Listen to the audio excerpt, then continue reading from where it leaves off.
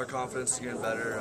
Our team's getting better every game. That's what we expect out of our teams, to get better every day. And that's our goal coming in this tournament, is to always get better. And I think so far we're improving, and it's good to see.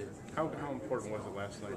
A game people expected you to win, to play as well as you did the first period, and just take care of business. I think it all comes down to preparation.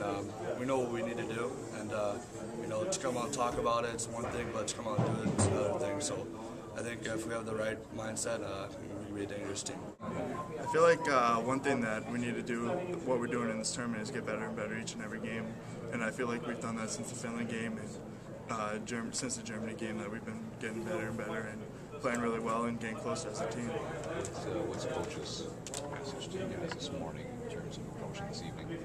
He just wanted us to get physically ready. I mean, we know it's going to be a battle. We know that they're hungry. They're fighting for a spot as well. So hopefully if we just take care of business and do the right things, everything will take care of itself.